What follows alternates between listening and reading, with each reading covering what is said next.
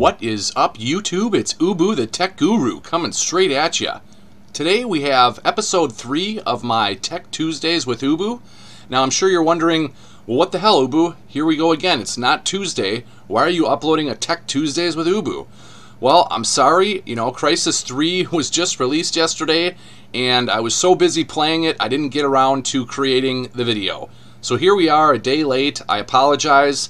For those that are trying to stay up to, up to snuff on the Tech Tuesdays with Ubu series, here is the 3rd episode. I apologize for being a day late. So this one is going to be a short one, but a very good tip. If you followed my episode 1 and 2, they basically involved jailbreaking your iOS device and using Cydia to install some certain apps and tweaks.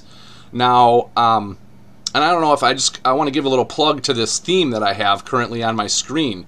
It's a really awesome theme. It is $2.99, but I mean, if you look at it, the theme is it's packed full of customized icons.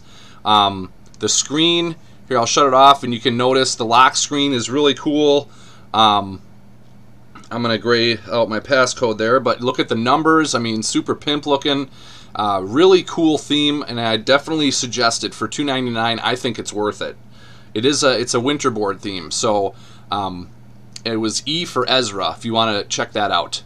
Now back to what I wanted to do this episode on, and it basically just involves backing up your Cydia apps and tweaks, so that if you ever have to restore your phone or redo the jailbreak, or even jailbreak it, so say I update the iOS firmware to 6.1.1 or even 6.1.2, which is out now, and Evasion Jailbreak has been updated to jailbreak the latest iOS firmware 6.1.2.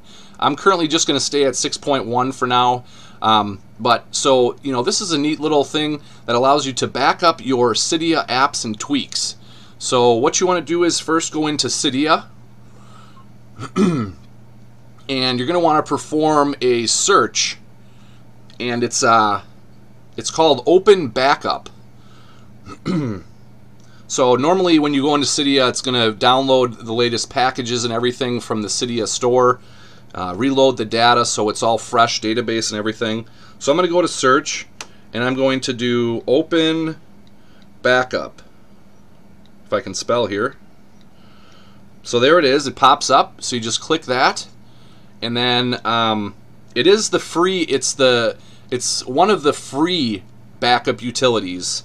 There are some paid ones. I think PKG Backup is a paid one, and there's Apt Backup, I think. So there is some other options for paid backing up of your Cydia apps and tweaks, but I'm just going to be showing you the free one today, which is Open Backup. So that'll go through and install the necessary applications and utilities to properly use the Open Backup software. So it's done, and I just return to Cydia. And then basically you just go back to your home screen, and normally it puts an icon on your phone, which it did right there. So you can see Open Backup. It's on the last page. So I would just click on it, and now I simply hit Backup.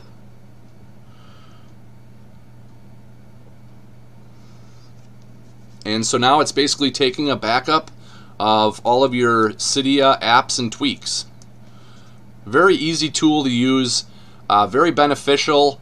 And what it's going to do is it creates a backup on the local file system of the phone.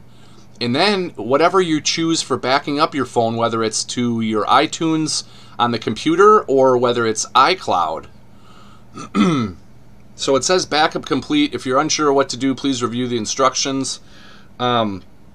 Basically, it's backing it up to the local file system on the phone. So then whenever you perform an iCloud backup or an iTunes backup, it's going to install your it's going to transfer over your backup to those locations, so you'll be able to restore from it.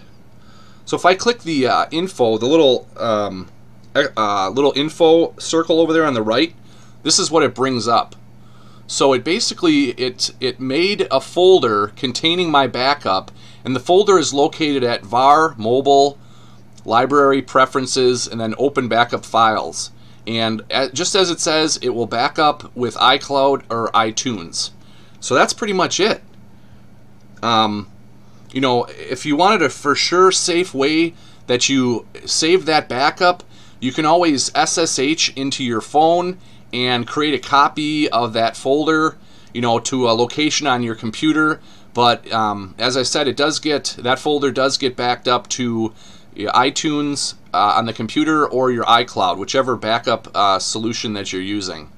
So hopefully you found this little Tech Tuesdays with Ubu video helpful.